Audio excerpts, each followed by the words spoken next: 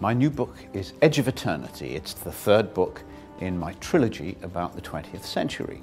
The first book, Fall of Giants, was about the First World War, Winter of the World about World War II, and Edge of Eternity is about the Cold War. At the beginning of the story, the grandchildren of my German family are living in Berlin, in the house where the family has lived all through the first two books.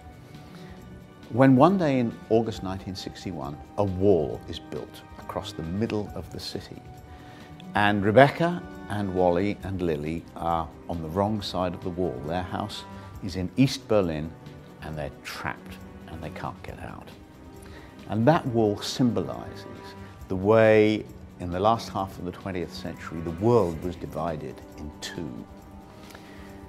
The granddaughter of my Russian family is a reporter for a Russian news agency, and she's in Cuba at the time of the Cuban Missile Crisis. And I remember this very vividly, although I was only a kid.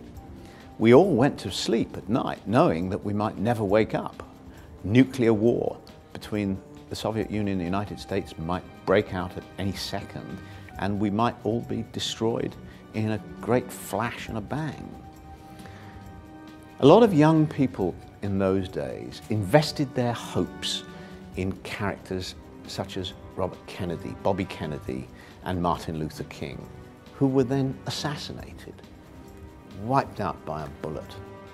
And the shock and disappointment of that was traumatic.